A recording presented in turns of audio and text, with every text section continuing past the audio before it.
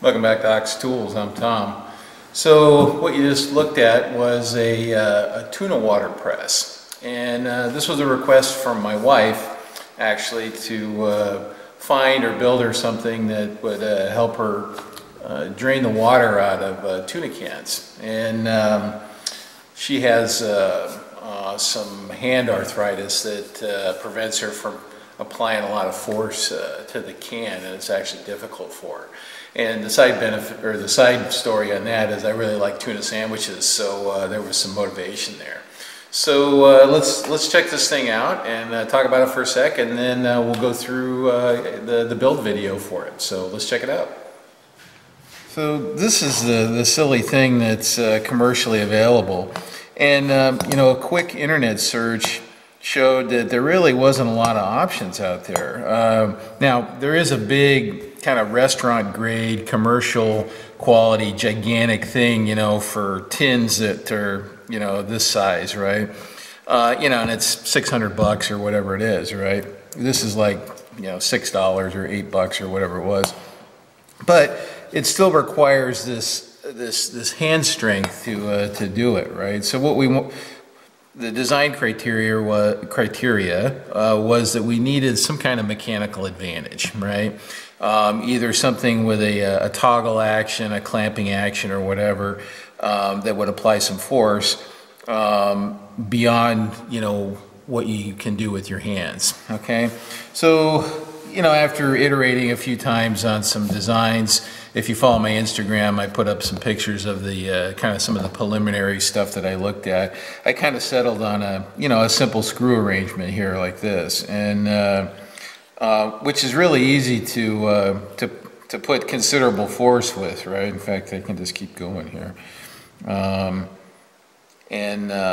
you know, and so now she can, you know, set this up and let it drain, and the dog loves the loves the liquid that comes off of that, so he gets that, and I get tuna sandwiches, and she gets no pain in her hands. So let's go through building this thing and see how we built it.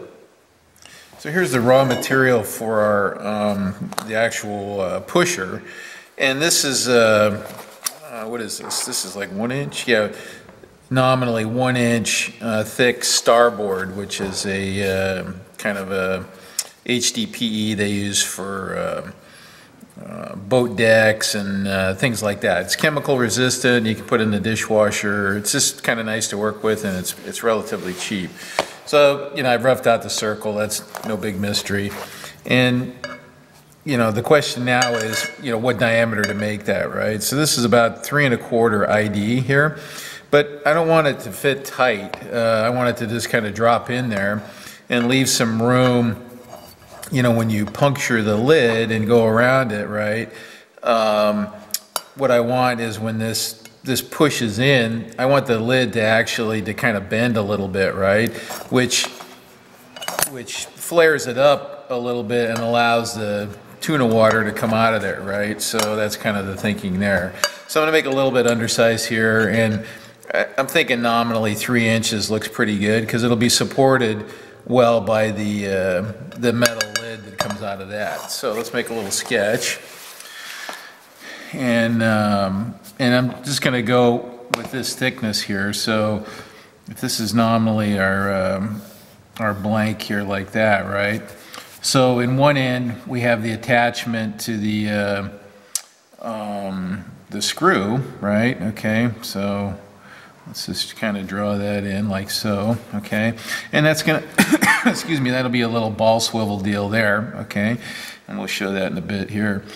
And okay, so we're 3 inches there, diameter 3.00. Sorry it's upside down, but I have to look at this. And then the other thing I want to do too is I want it to push in the center first, right? To kind of scrunch in the center and push things out towards the outside edge like that, right?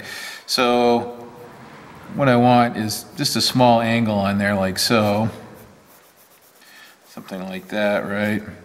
You know, maybe that's 100 thousandths or 1/8 of an inch out there, something like that, and And then just to make it, and then this will have a little radius on it. Okay, just to soften that. And then just so this isn't big and ugly and flat, we'll kind of do the same thing. So it's going to have this kind of flying saucer look to it. Okay, I think is what I want there. You know, this is all kind of subjective, right? So, and then let's kind of eliminate that. And then I'll figure out what that angle is. This little, oops, Mr. Wizard, come on. It's not that. I'll figure out what this little angle is here in a minute, okay? All right, so let's go get over in the lathe and let's make a disc out of this. And then, you know, I want a little bit of cylindrical part on here still so that I can hold on to it. I don't want to create a machining problem for myself there. So there it is, right side up. All right, so first step is we're just going to, we'll just mark a center on here. And then we're just going to pop a little center in that, and just to help us hold that thing. So.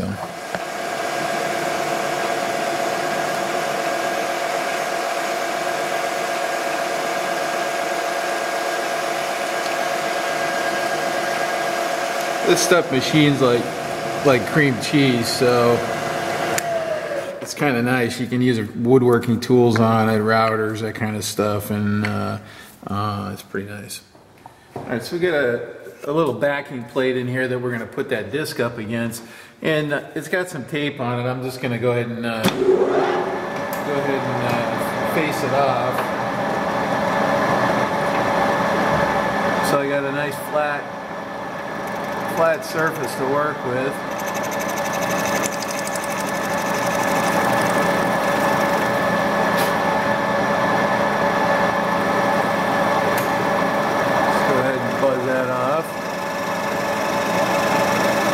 Makes it all nice and perpendicular there.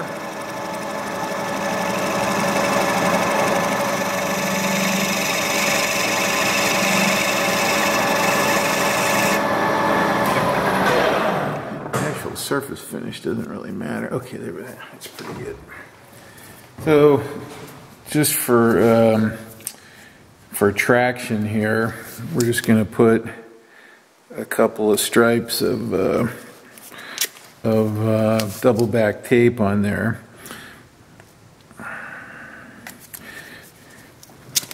to help us drive that.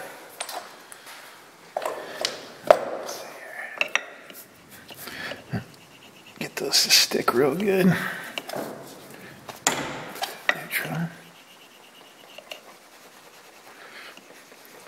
So this is Permacell, or now I think it's Nitto makes this stuff, and this is one of the better, you know, it's expensive too actually, better double back tapes around, and it stands up to coolant reasonably well, which is one of its strong suits, and it is a little bit of a pain to get the backing off.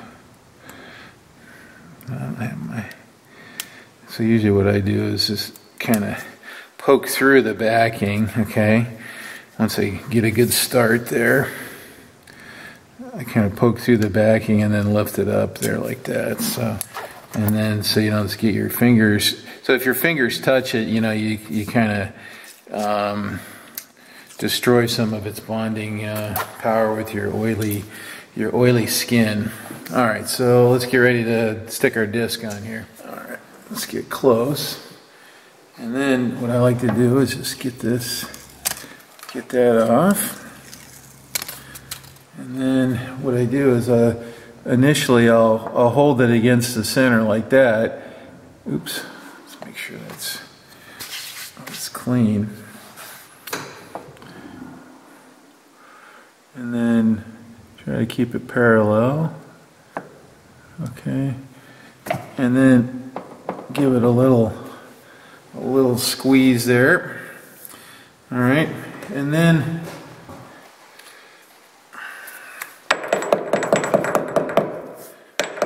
kind of tap it in to the, so now it's stuck pretty good, but for machining purposes, let's see, is that 3 inches? What is that? Yeah, it's 3. I don't know if, oh, you know what? I can use the small end here. So what I'll do now is I want to put a kind of a larger diameter pusher block, right? You know, to push on a larger radius. You have very little influence right at the center, right? You know, from a torque standpoint. So if you have something touching out a little further, it's just a little sturdier setup. And then I'll give the tailstock a pretty good gronk, and then reseat. Okay, that should be fine for driving that thing. Let's zero the DRO. I'm going to zero it on the bottom here, actually, so I know when I'm close there. Oops.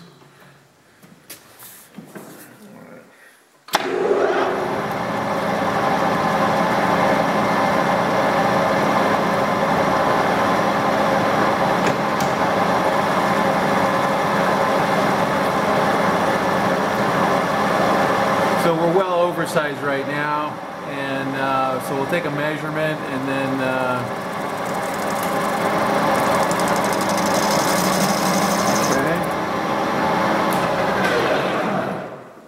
okay, and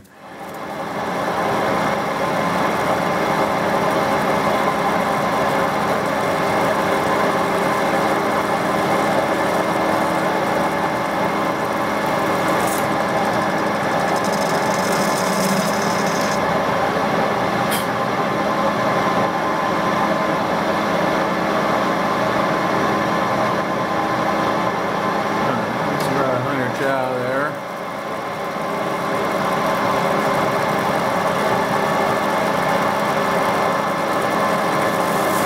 Oop. I can't even see what I'm doing.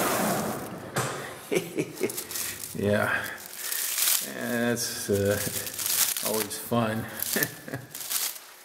You know, if you're not careful, you can clean out your whole chip pan in a few milliseconds if you're not paying attention there. All right, so we're going to swivel the compound around a little bit. So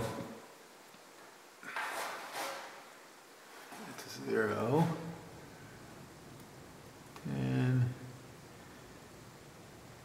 we're going to make a 20-degree cut. And what I'm going to do is, because I'm exceedingly lazy and I don't feel like swiveling it all the way around, right, and screwing around, I'm going to run the lathe in reverse, and I'm going to use this boring bar to kind of cut on the back side. So it's a light cut, so I'm not particularly worried about it. And let's get up in position. So we're going to run this way, which will allow the tool to cut, and then we'll just feed in with the, let's see, let's get some travel on the compound there. Let's see how that's going to work there.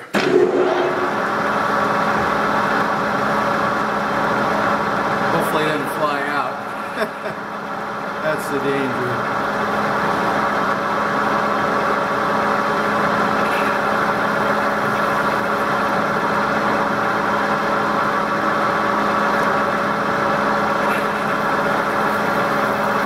This stuff cuts like cream cheese.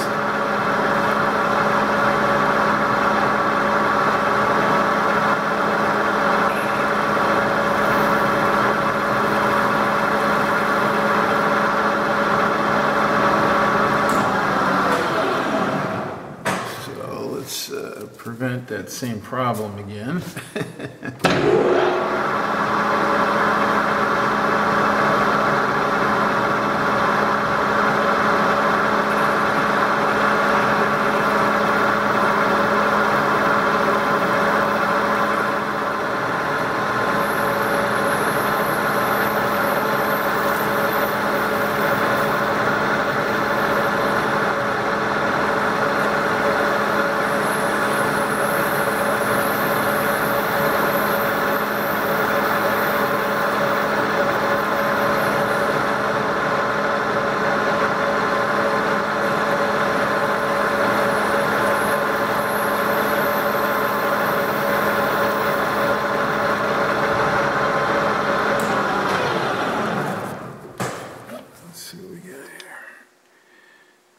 That's about an inch, a little over an inch. Yeah,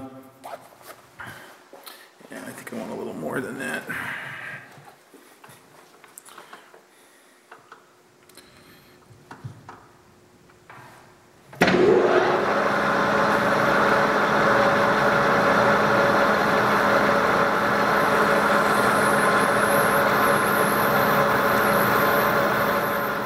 Okay, so we're gonna drill our ball retainer hole now, and I want to drill to a certain depth here from the tip of the drill.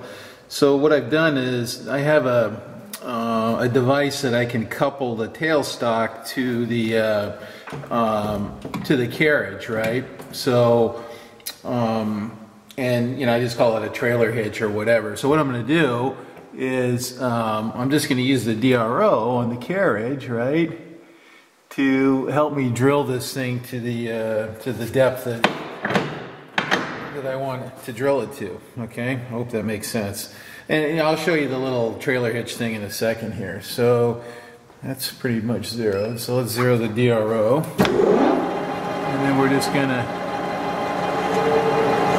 go in like so to the prescribed depth, and then we'll go in with our tool. That's 300, and I'm looking for 350, 40, 50. Okay, so that should be pretty close to 350 deep. Yeah, it looks about right. Okay, and then I have a radius tool that we're going to reach in there with and cut the ball seat in that. All right, so we got a nice tight close up here. So here's our radius tool here, right? And it's relieved on this side. So what we need to do is we have to calibrate the quadrant here of this hemisphere. It's going to cut a hemispherical cavity, or a spherical cavity, I should say. So that's one quadrant of the circle, and then this is the other quadrant of the circle. In fact, you can see a little center line on there. I think maybe I can see it. I don't know if you can. So I want to calibrate the Z there, and then I want to calibrate the X here, right, so that I can go inside this hole and then open up behind this front edge here. So what I'm doing is I'm creating a retention lip on that front edge of the hole. So I know what the diameter of the hole is, okay, so it's like 484 diameter, right? So what I'm going to do is I'm going to use that to calibrate my tool very carefully and gingerly. I want to go in there. I don't want to cut any I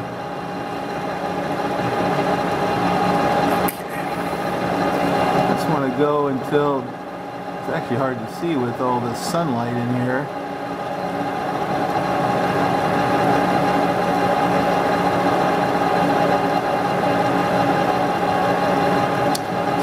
Just barely scraped that. Getting close.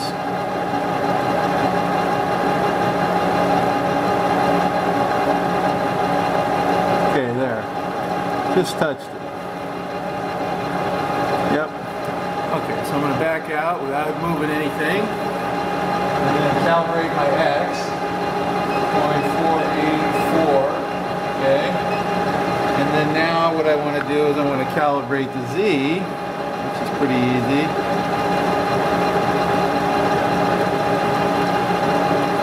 Actually, you know what? I'm just gonna use this tool to face it. I'll just face a teeny bit off. Okay, and that's Z0 now. Alright, so let me take the backlash out. Okay, I'm smaller than my diameter. Pretty close. Alright, now I'm going to come in. Sure looks like it's going to cut, doesn't it? Alright, so you know what? I need to check my number. I don't want to bozo this. Alright, double check my number. So just so I can verbally tell you, so I can pay attention when I'm working here, I'm going to go in 325, and then I'm going to come out until I see 1/2 inch diameter, or maybe a thou or two more, for that cavity, and that should be what we want. So let's do that. All right, so I'm going in 325, 25. Okay, and then I'm gonna come out. Yep, and it's cutting. All right, there's 1/2 inch. I'm gonna go. Let's go 502. All right, now I'm gonna back off my diameter, and I should be able to just come out. Yep. Now, I did everything right. Let's take a look in there and see how it looks. Oh yeah, it looks like a spherical thingy in there. It's a little bit hard to see, so we're going to check it with this, and that's the idea, is it shouldn't, there we go, and that's what I want. It's retained, but it can waggle around, right? Yeah, I probably could have gone to 5 inch, 1/2 inch or whatever, okay? And then I can still pop it out for cleaning and stuff. So basically, the ball is displacing the springy material to go in there. It's a snap fit. Okay, cool. All right, that works. All right. And you know, when you're doing this kind of stuff in the lathe and you're pulling real hard, make sure there's not a sharp tool bit behind you. And how do I know that? This is sometimes the challenging part. Is this permacell sticks so well that sometimes it can be a little tricky to get off without harming your part. And that was one of the reasons, you know, I put 2 stripes with a space between them, because what that does is that leaves a pretty small channel, but it is a channel in between the 2 stripes of tape. And as you can see, I'm smacking it pretty good. So patience is your friend, let's just put it that way. I'll just let that sit for a bit. Actually, you know what? I have a hole all the way through that's pretty good size, so I should be able to just kind of press that off. So let me just do that instead of putzing around with this here. All right. Suitable deal there. Let's give it a little. Little English there. All right. Voila.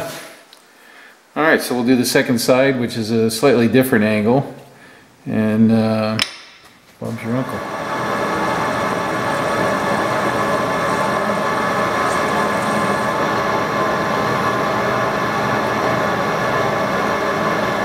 So this is just a locating feature. I'm going to weld the ball to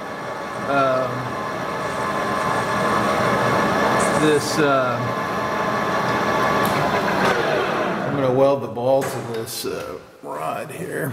Let's see. Okay, that'll work. And so I'm just going to, I'll drill a little hole into this, and then that'll be kind of self-fixturing and make it like super duper easy to weld that little puppy on there. So let's smack some chamferitis on here.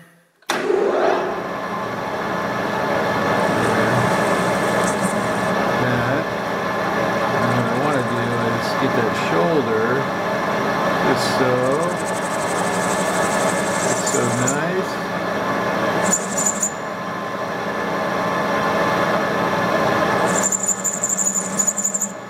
Okay. That'll work. And then I'll probably just crack that one a little bit.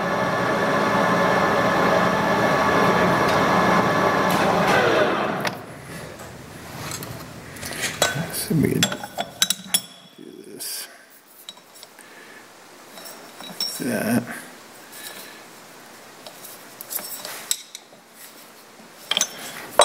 Six jaw works good for that.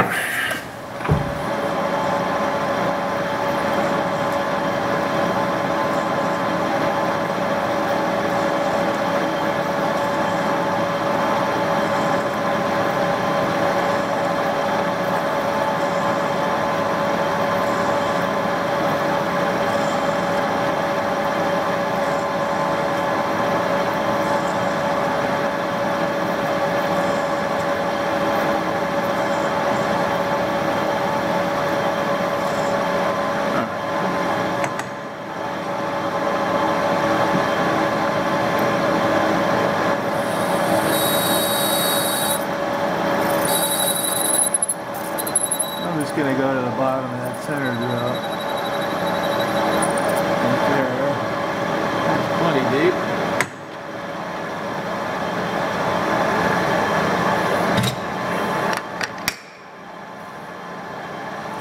And then I'm going to face a little flat on there.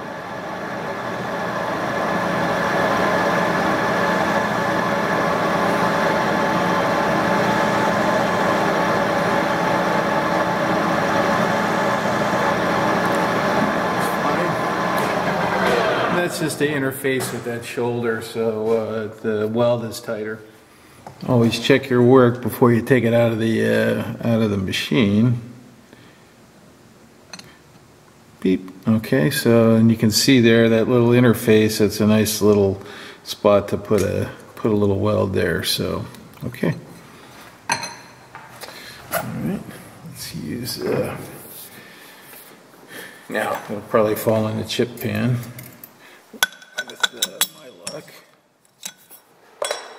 So here's our strainer piece, and you know, a lot of people don't think you can cut stainless on a vertical bandsaw, but it's just not true. If you have the right pitch blade for the thickness, it's not a problem. So we're running pretty slow here. You can see the blade speed's pretty low.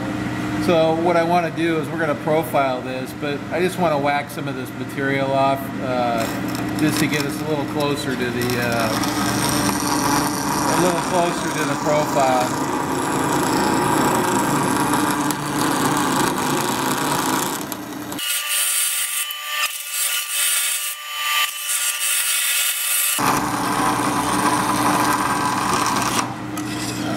I'm not going to bore you with a bunch of sawing.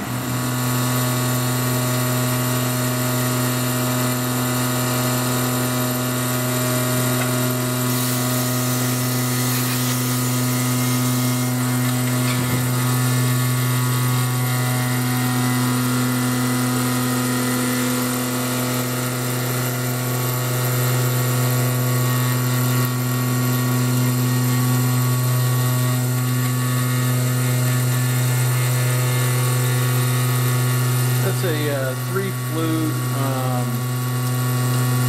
Bassett pin mill, 1/4-inch diameter, and it has a little corner radius on the bottom, which really toughens, makes that mill a lot tougher. Makes it much more difficult to chip. Trust me.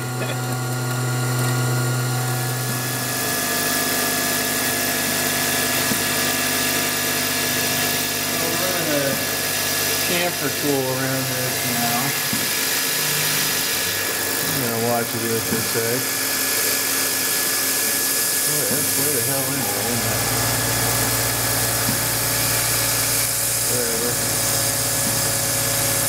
Might as well deburr it while it's in there, right?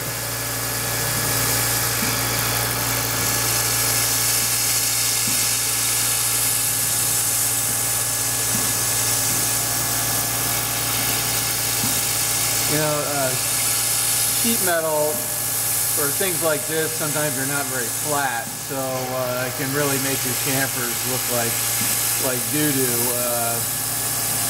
if you know the part's not flat. So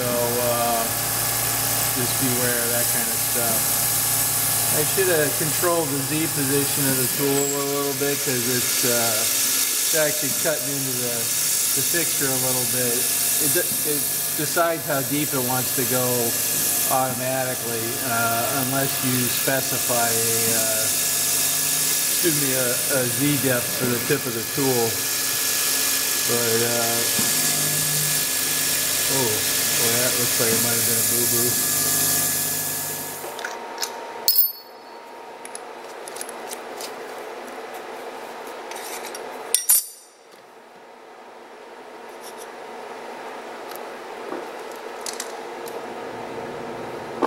I'm just opening these holes up. These are my hold down holes for the CNC, but these outer ones I really want to open them up so the rods can go in there.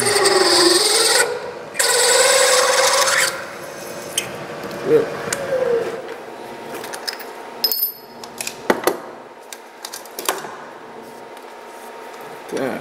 Okay. And that was a boo-boo. That plunge spot that nicked the opposite side, so bozo strikes. All right, so we're gonna bend the tie rods now. So we need a bend that's. We're gonna trim it to fit. So let's 2 1/4. I'm just putting a little witness mark on there. So I'm going to bend 2 pieces, and then we'll kind of trim them.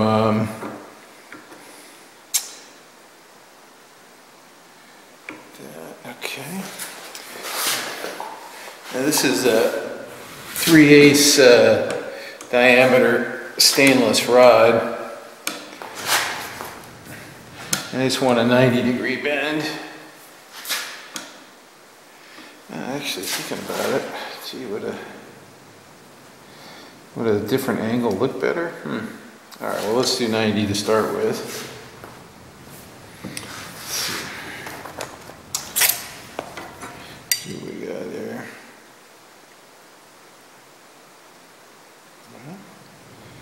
Well, that's pretty close to 90.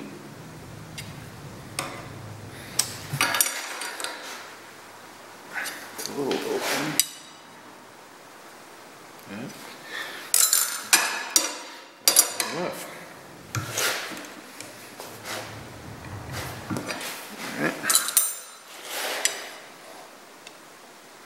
All right, that's a nice 90.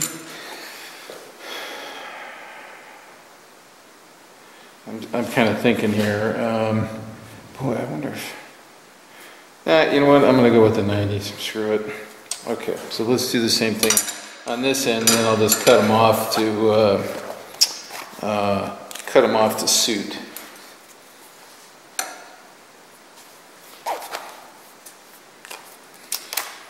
And this is a homemade bender. You guys might have picked up on that. And I do have plans for it. If anybody's interested in building their own, just email me. And I will be happy to send the plans to you. Oop, a little too much. Put the body gronk on it. All right, that's pretty nice now. All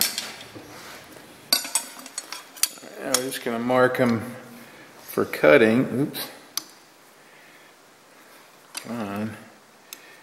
It's kind of a hard thing to hold there.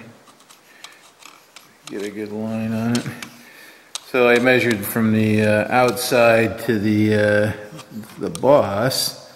All right, so now I got to get a line on there. Do the other side.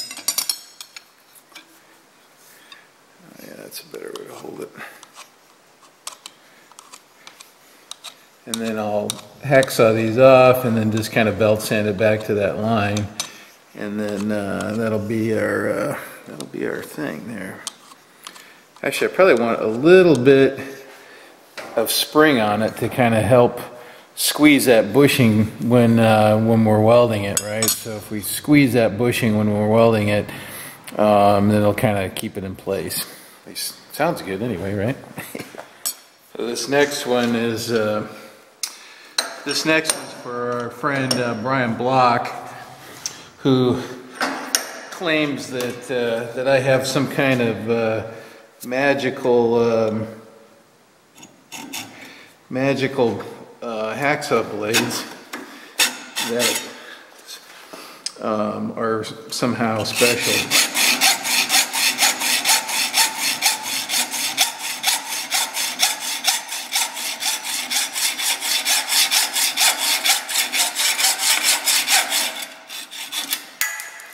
So that's a Baco Swedish hacksaw blade, 14 tooth per inch.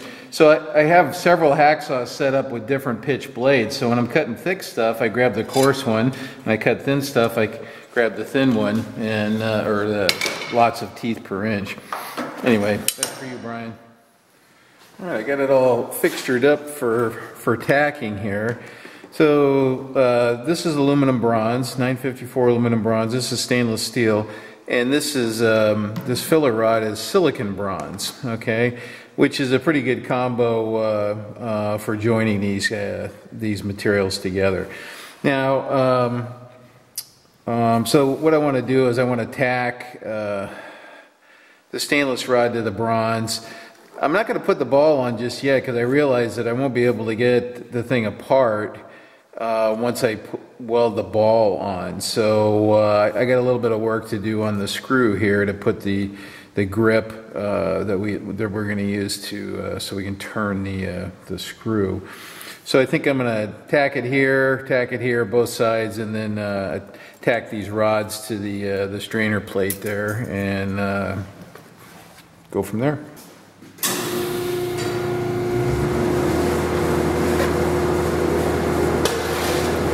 Okay, eyes and ears.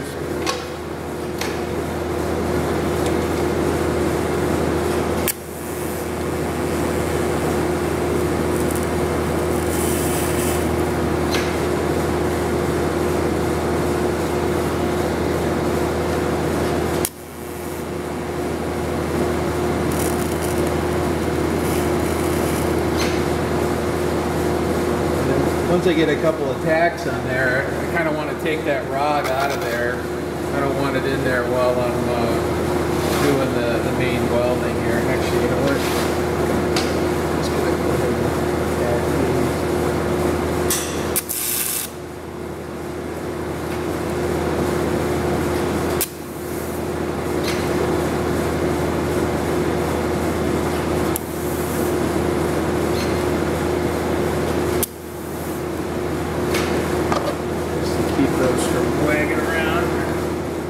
You guys pretty much knew that this thing wasn't going to escape some filing here. So we're going to take care of this kind of bumpy looking weld here. So, and once again, that's silicon bronze. So that's where we're going for there, something like that. Okay, so looks like a bicycle frame, right? With a good, nice brazed joint. And actually, I got some low spots here. I should probably... Yeah, you know what? I think I'm going to go back and add a little bit of filler to some of these perceived low spots here before I get medieval on this here. Yeah, I don't like this little dingus McGee there. Okay, so I'm going to go do that, and then we'll be back for some filing.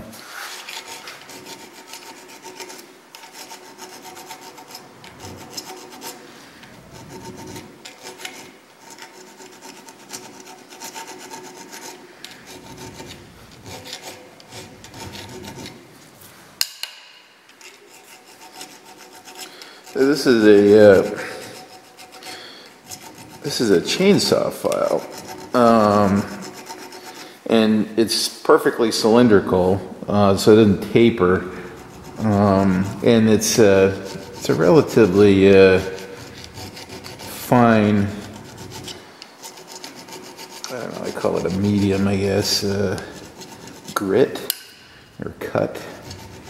Cut is the correct term. But,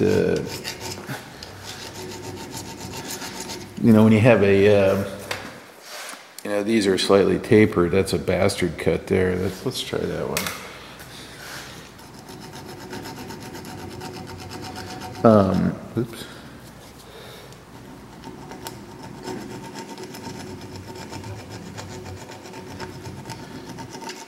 I don't want to cut into that, and I don't want to cut into that. We want a smooth transition between that and that and that. Does that make sense? That and that. That's a lot of that. So I'm trying to put a nice fillet in there that, actually, you know what? I like this other one better. It cuts a little slower. Gives you that control that you want. Anyway, I'm not gonna. I know some folks out there like to watch the filing, but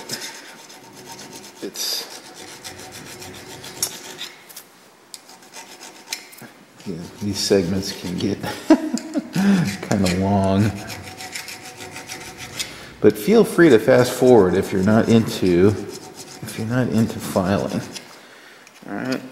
So, you know, like a lot of things, it takes a little patience, right? All right. All right. I'm gonna.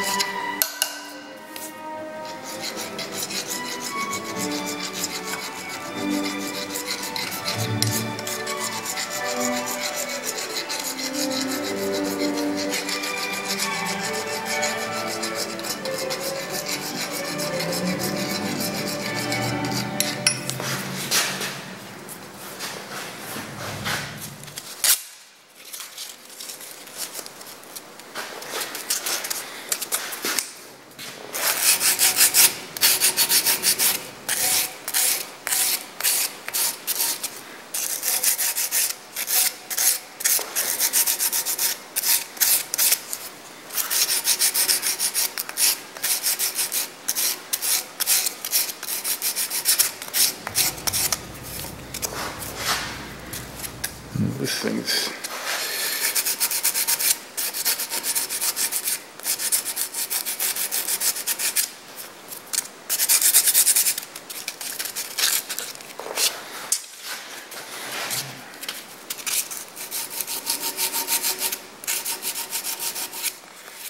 next part of this, these two little holes right here, what we're going to put on there is, I'm just calling it the fence. So basically it'll be a curved piece that plugs into those holes but matches this curve here, and what that's for is when you drop the can in, it's basically the stop. So it'll come up about halfway, something like that, and stop the can when you're holding it in this attitude here. It'll drop in and it'll stay kind of like a V-block, right?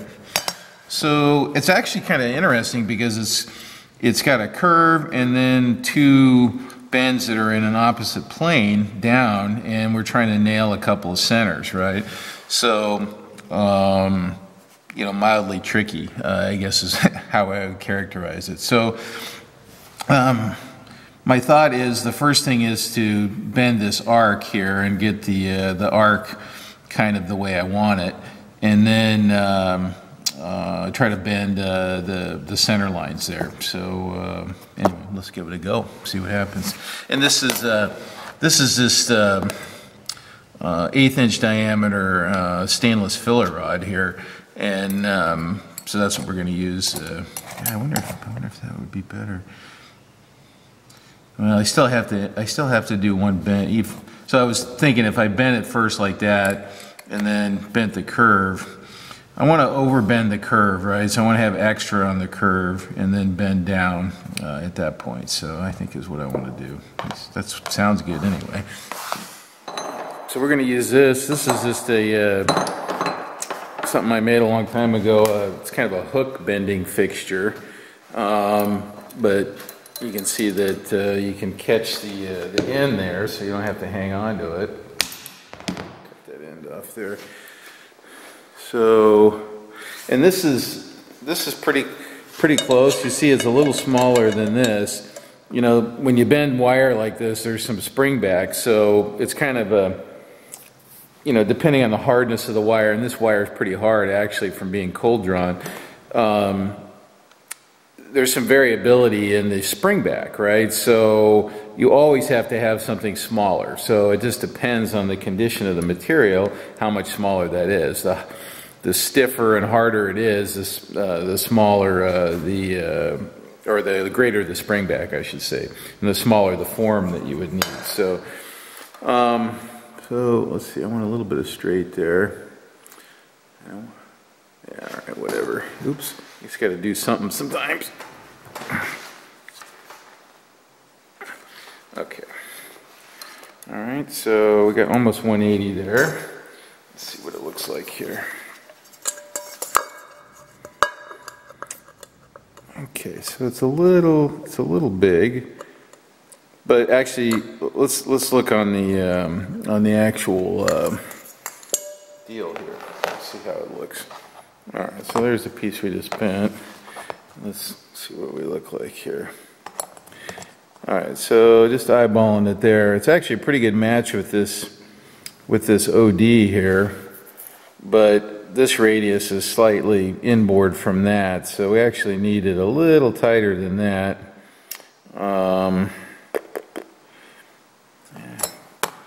You know, it's a lot easier to open a bend up, you know, to make it a larger radius than it is to make it a smaller radius. That's always. Let's see if we can hand work this a little bit. Let's see if we can get a little bit out of it.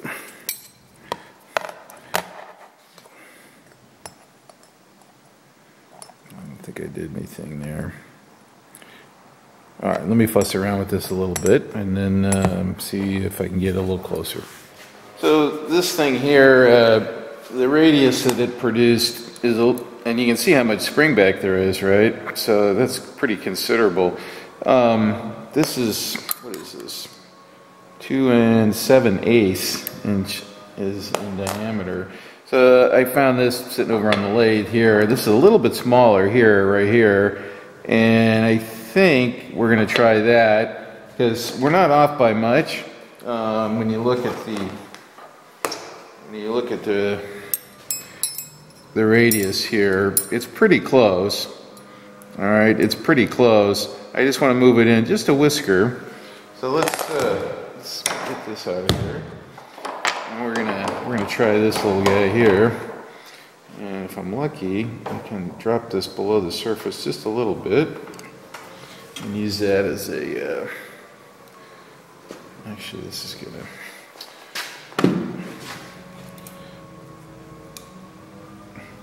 So this is I'm just using this as a retainer to keep it from the rod from popping out. Let's add a little bit more there. All right. So you want to do the whole bend in kind of one whack. Ooh, yeah, I kind of like that. I kind of like it. I kind of like it. I kind of like it. All right, and let's do a comparison here. And oh yeah, it's basically one wire thickness smaller, which I think is about what we want. So let me nick this off here. And I'm such a weak tit anymore. I used to be able to do this with just plain old diagonal cutters, but now bolt cutters, and I'm an old wuss. I got no hand strength anymore, so. All right, let's see here.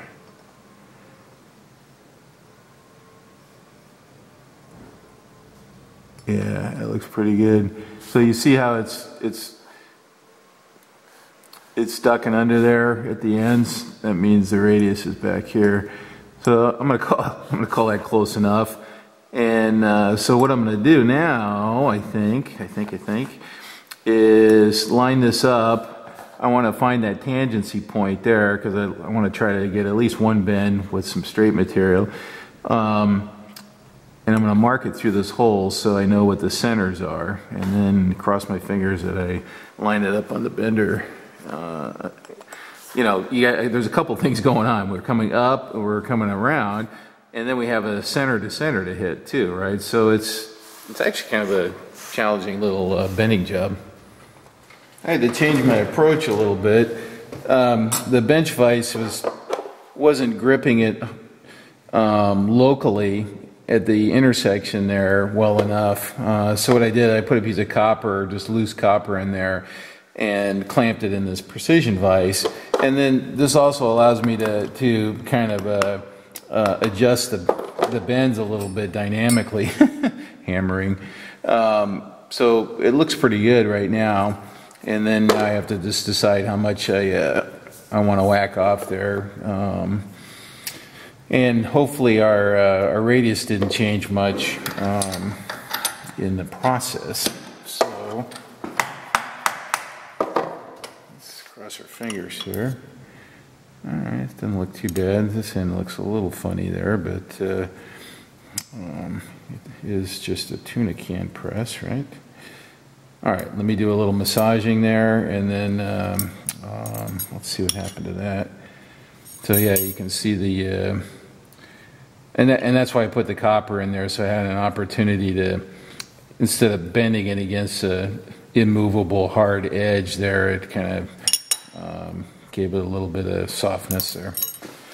So that was a challenging little bend to do, actually, and in retrospect, what I probably should have done was, and this is just a spacer to set the height of that. I probably should have marked the maybe locations, I guess I would call it, of the you know, where I kind of wanted it, right? And then bent the thing up, and then drilled the holes. I probably could have saved myself quite a bit of pain there. All right, so that sets the parallelism there of that, and I should be flush. Yeah, and I'll just put a little weld on that, and that'll retain that forever. And there's my complicated V-block. So, all right, let's weld that little thing, and then.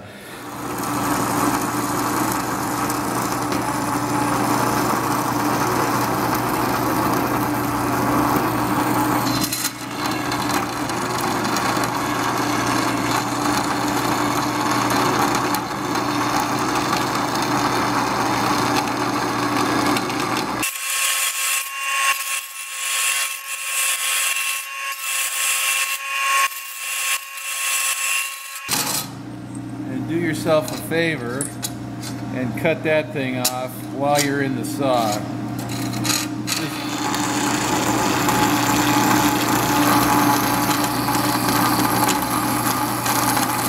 You'll thank me later when you don't stab yourself.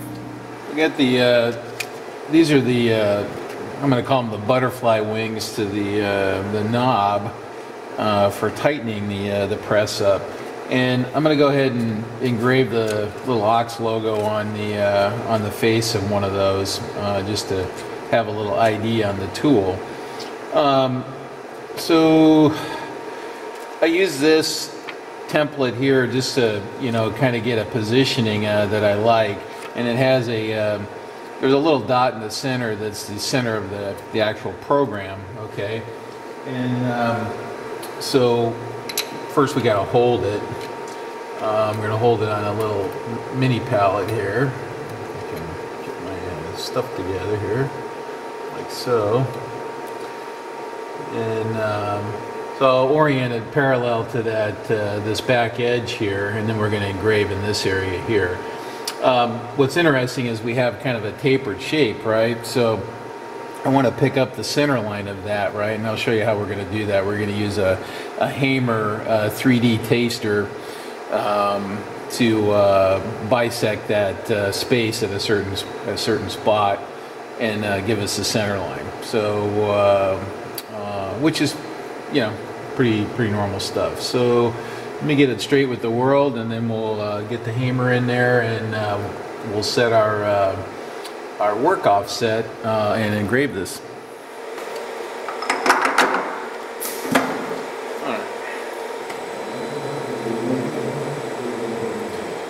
just gonna pick a spot that's kind of near our center line. Come up. I'm gonna come over. And what's interesting about the hammer is it accounts for the ball diameter, right? All right, so there's halfway, or excuse me, so the spindle's on the edge now. All right, so what I'm going to do is I'm going to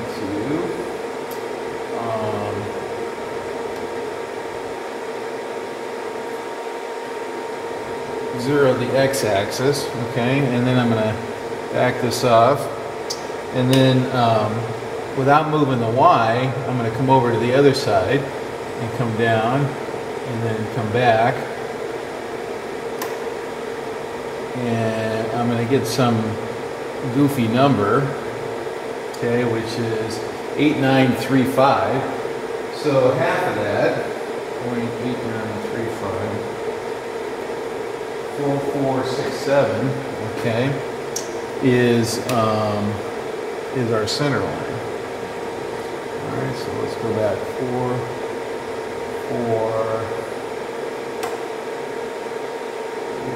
6, 7. Okay, so that's the center of that part. So that's our X0 for G54 in this case. All right, so we're going to set our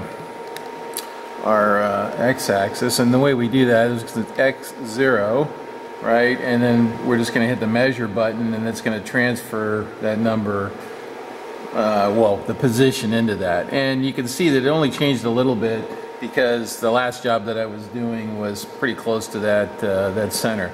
So then we'll go ahead and rinse and repeat for the Y. So this is a 3-inch gauge block, and I set all my tools at this level here, not on the deck but above. And you know, most of your work's up in the vise, so I want to be. It's actually the same number as the bottom of the vise here.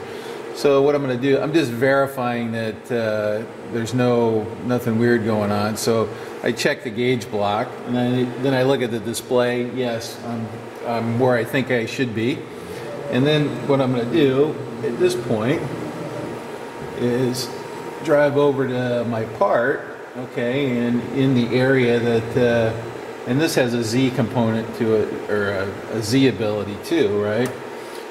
So now I'm gonna come down and zero this out, okay, and that's my work offset right there, and I can read the number directly off of the position here.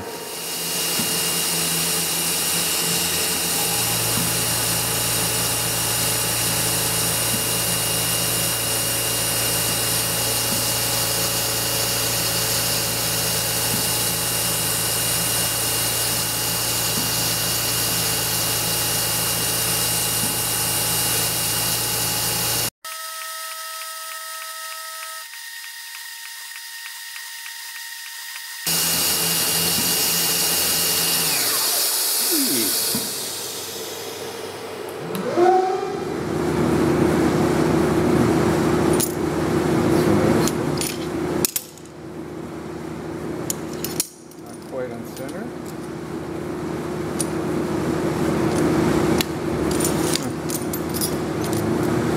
Or just bowed. Oh, okay, bowed up from the welding.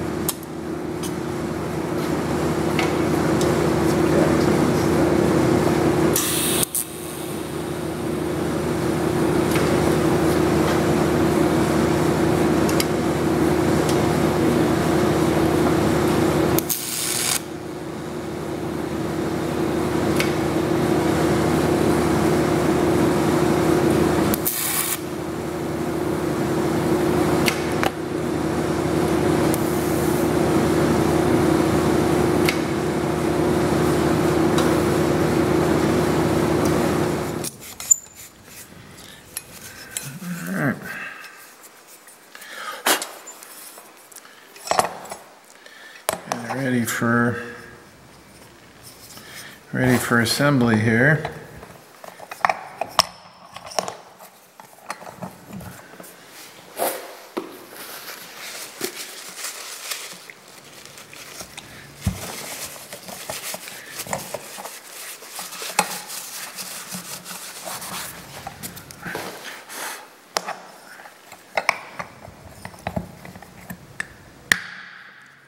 Okay. Well, there it is. And I don't think you're ever going to get it that compressed, but you can put it in a bowl or in the sink or whatever to drain the water out of the tuna there. So I'm gonna bead blast this and give it a kind of a uniform finish.